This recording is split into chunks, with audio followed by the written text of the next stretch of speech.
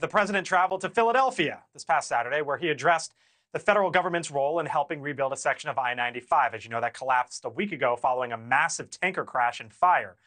However, the introduction by that state's senator, one of them, John Fetterman, is again raising concerns and questions about Fetterman's post-stroke recovery. Watch. And he is here to commit to work with the governor and the delegation to make sure that we get this fixed quick, fast as well, too. This is a president that is committed to infrastructure, and then on top of that, the dual kind of a law of the inflation bill. Senator Fetterman, as you might remember, suffered a near-fatal stroke in May of 2022. He also recently received treatment for post-stroke and clinical depression. Joining us now, Niall Stanage, columnist with our partners at The Hill. Niall, welcome. You know, a lot to unpack here. It's obviously tough to watch the senator stumble like that, but it again raises questions about his capacities, right? It does, yes. I mean, a clip like that is clearly not good from Senator Fetterman's perspective. It does raise these questions. Those questions are already in the political atmosphere because not only of his actual medical history with the stroke and so forth, but because he and his team haven't always been completely forthcoming about that history. As you know, Blake, there was a heart condition, for example, that he had been diagnosed with apparently some time before he acknowledged it publicly. So you put all this together and it is problematic for him, and it keeps those questions in the foreground whenever his name comes up. You know, it keeps the questions in the foreground, Niall, and you talk about not being forthcoming. There's also questions about Senator Dianne Feinstein, also a Democrat. Democrats have been calling on her to resign. That's not happening. And there were questions about just how forthcoming her staff was about her condition. The reality here, Niall, isn't it that Democrats need their votes, and thus they're going to stay in office, right? Yeah, I think so. I mean, Democrats have this very, very slim majority, a 51-49 majority in the Senate when you include, you know, independents who caucus with Democrats and so forth.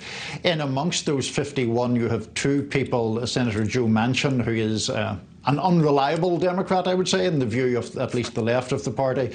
And then, of course, you have Kyrsten Sinema, who is officially an independent now, though she still more or less backs her party.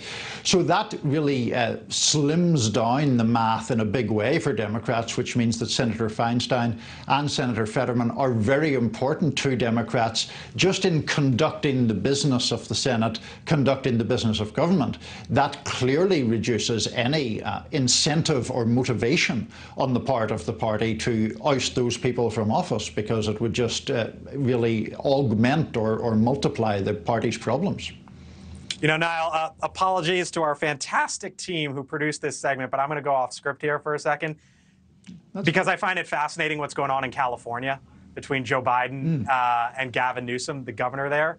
What do you make of those two appearing together and then everything that's swirling around Gavin Newsom appearing on Fox News, raising his profile, and the questions about whether or not he's running a shadow campaign?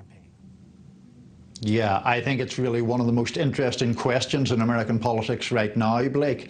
To me, just to be blunt about it, I think that Newsom is trying to position himself in case something would happen to President Biden. Now, we don't want that to be the case. You know, we don't want to appear to be predicting that. But it seems to me that the California governor is really making sure that he is not only a name in the frame, but perhaps the foremost name if for some reason President Biden decided not to seek a second term.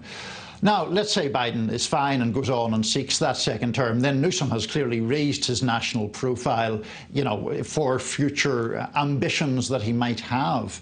But it is very interesting. I know it causes some disquiet in the White House and has done for months, just the degree to which Newsom is putting himself forward. He has more recently become more Are they annoyed by say, this, Niall, as far as you know? Like, are they annoyed with Gavin Newsom? Or, you know, we heard Nancy Liu talk about the word frenemies. Yeah, they certainly were annoyed with him a few months ago when he was making less clear that he wouldn't challenge Biden. He hadn't seemed to rule that out. That definitely caused annoyance in the White House. I would note that, in fairness, he has been more explicit about saying that he won't get into a head-to-head contest with the president, and that has assuaged some of those White House concerns. Right. All right. Niall Stanage. With our partners over at The Hill. Always fascinating. Great to talk to you, sir. Niall, thank you. Good to talk to you. Thank you for watching. Go to newsnationnow.com to find News Nation on your television provider. And don't forget to click the red subscribe button below to get more of News Nation's fact-driven, unbiased coverage.